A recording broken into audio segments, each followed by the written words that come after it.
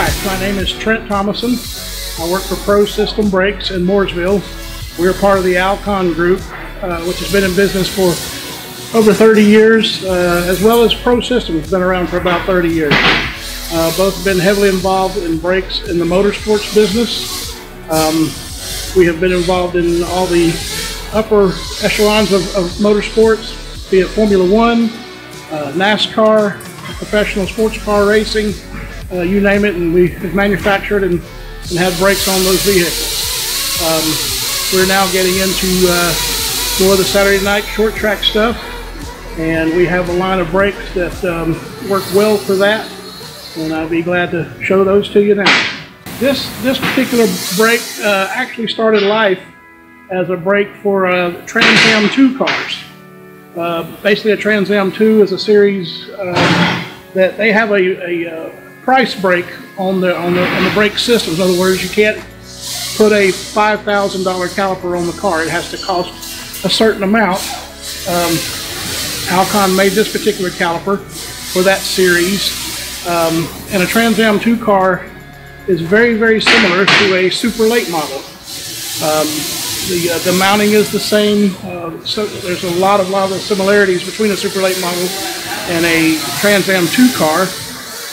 The only difference is, the big difference is that a Trans Am 2 performs on road courses across the country. And given that, and given that the brakes are really taxed on road courses with a very fast, very high horsepower car, the brakes have to really work and be a very good quality brake. We had this, and we're on about probably 90% of all the Trans Am 2 cars, and they work very well there. So given the fact that they will mount up without any other work to a super late model, we've decided to pursue this series as well, late models around the country. And I've got them on some cars across the country. They're working extremely well. The drivers love them, say the feel is great. It's a little bit different from a particular caliper they might be used to. It takes a slightly different pad, but the pad is readily available in any brand that you want to buy, be it Hawk or PFC or any of the flavors that we carry. The calipers, they are it's a staggered piston design, 4-piston design. It's a radial mount. It's an 1.5 piston by 1 5/8 bore. That seems to work really well with this.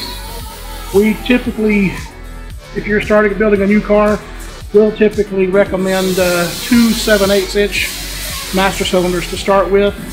That seems to be a good combination and a good balance.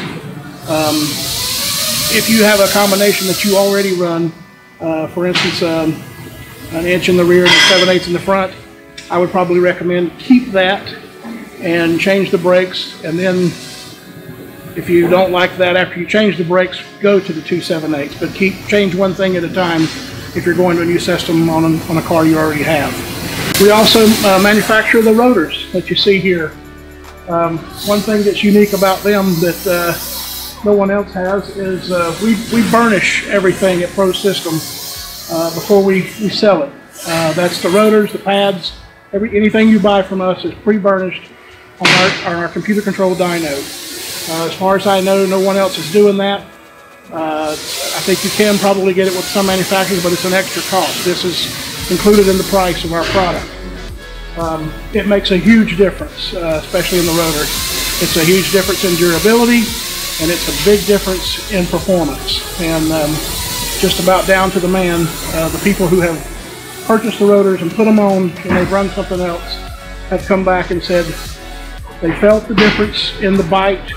And I had guys to come back after running the rotors for a year and say they still look brand new. Had no issues with them, and that's been a really a home run for us as the rotors.